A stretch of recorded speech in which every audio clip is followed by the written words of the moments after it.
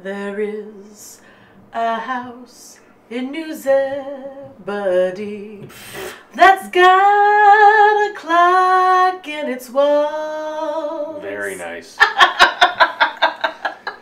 Well done. Oh, thank Sounds good.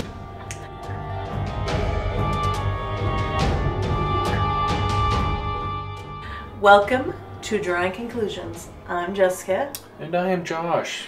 And today we are reviewing The House with the Clock in Its Walls. Starring Jack Black and Cate Blanchett. Yeah. And there's a little guy in there. Yes, there is. His name's Owen Vaccaro. Owen Vaccaro. He plays the main character, Lewis. Yes, he does. So, Jessica, what did you like about this movie? There is a lot to like about this movie. I actually was pretty excited about seeing this. I really like Jack Black. I like Cate Blanchett. It looked like the kind of movie that I would like because I'm not really into scary movies, but this seemed more family friendly, something that was, you know, not going to terrify me or give me nightmares. And so I was really excited about seeing it, and there was so much that I liked about it. I really thought the performances were very good. I thought Owen Vaccaro, who played Lewis, was excellent. I really enjoyed his performance. It had great costumes, great visual effects. I thought all the set design and, you know, the art direction and stuff of the movie was really good. It was an interesting story. I was definitely interested the entire time. I felt like it had a good hook, and they kept the mystery going. Like you knew basically kind of what was going on, but there were pieces of it that you didn't know. Right. And, you know, it really brought you along with the movie, like kept you interested in what was going on with the plot. What did you like about it? Oh, gosh. Well, first of all, Jack Black. I always like Jack Black and most everything he's done. I can't really think of anything that he was in that I didn't really totally enjoy at some level. Anyway, yeah, I like that this was set in the past, in the 50s. I thought that was a pretty cool touch. You know, adding that, you know, just from the clothes back then to the cars to the way houses used to look and the music. I thought that was pretty cool. Yeah. And the old TV show. The old TV shows, yeah. It's like the old serials. The Ovaltine. That was kind of like a nice nod to Christmas Story. It was. Yeah, anyway, sorry. Drink more Ovaltine? Son of a... Anyway. Yeah, I mean, the story I thought was cool, and honestly, I didn't expect this kind of a show. I think it was darker than I anticipated it being. Yeah, definitely. And so I thought that was, I don't know if it was a nice surprise, but it was a surprise. Right. Well, it was different. Yeah. I mean, as long as the movie's good, it's nice when a movie can surprise you and you don't totally see what's coming around. Yeah, like the trailer didn't give so much away that you know right. You can just like guess beat for beat what the movie's gonna be like, and it's totally predictable. No, I did not predict this at all. I was just kind of watching things unfold, the mystery unfold, and the story really helps bring you along.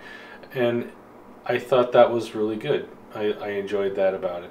I thought the performances were good, the visuals were nice. I mean, the set designs and things like that were really cool, and the story above all I thought was interesting.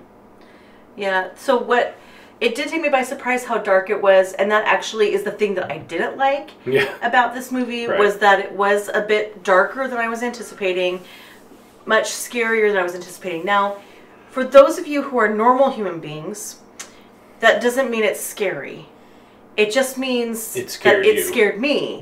I get scared really easily. That's right. And so this was scarier than I would have liked it to have been. And not scarier, even just creepier. Like yes, they're very creepy. Yeah, there was elements. Like some elements of like occult kind of stuff, and some of the decor in this house. Demon stuff. Yeah, some of the decor and everything. It just was a little too creepy for me. Like that's the kind of stuff I really don't like.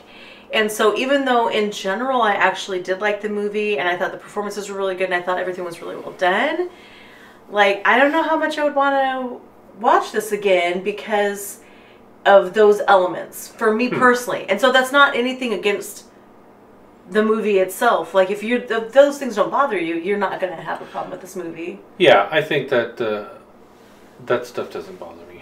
Right. It's because you have no soul. Just kidding. I do. However, I am not a ginger, so that's not why. Yeah, I mean, that stuff does kind of take you by surprise, as you know, these grim occult things and demons and stuff. But yeah, I know it bothered you. It didn't really bother me that much. I thought it kind of added a little bit of a layer of seriousness to the story. Right. That, you know, maybe it needed, so it kind of like helped break up some of the silly stuff you'd see in the trailer by, you know, stuff that's a little more gritty.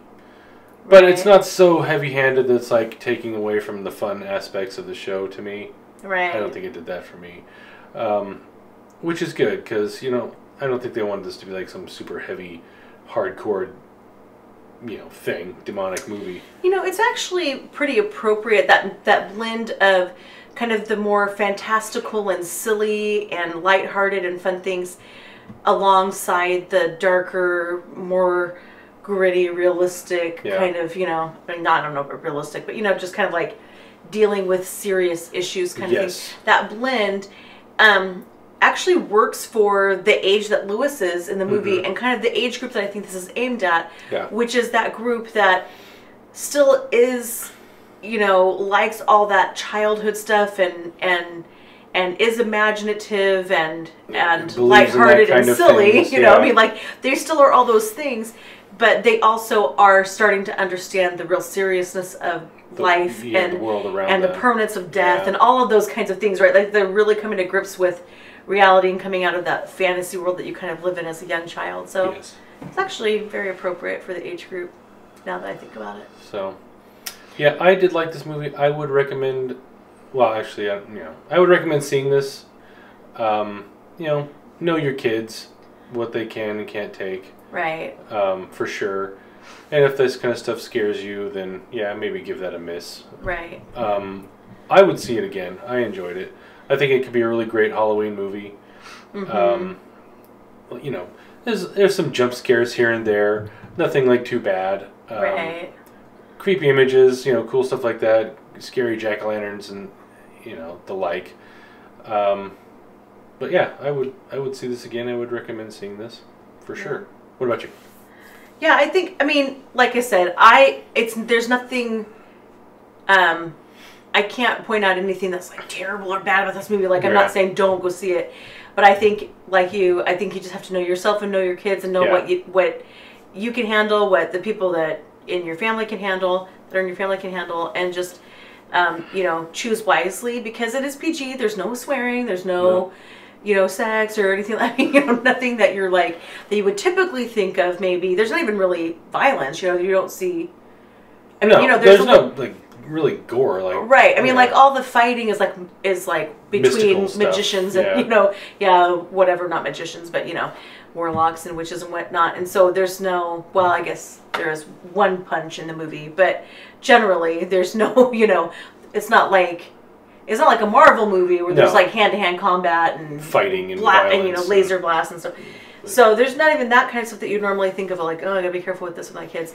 But if your kids get scared easily, you know, or if you're uncomfortable with things that are like witchcraft and wizard and warlock stuff, you know, related, and then the dark side of that, right? The occult kind of stuff, then, you know, this movie's not for you. But if you're not bothered by those kinds of things, if you want to find a movie that you can watch with your family that is a good intro into the Halloween season, if you like Cate Blanchett, you know, if you don't like Cate Blanchett, you probably should stop watching movies, but and maybe seek help. But, you know, if you like Cate Blanchett, if you like Jack Black, and if you like good performances by child actors, then yeah, I think definitely see this movie. It's like a 3.5, I think, for me. Yeah, same here. I would give this a good 3.5.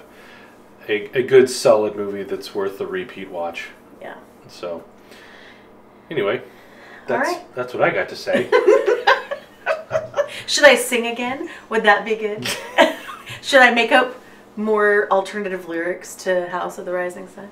No, probably not. No. Rude.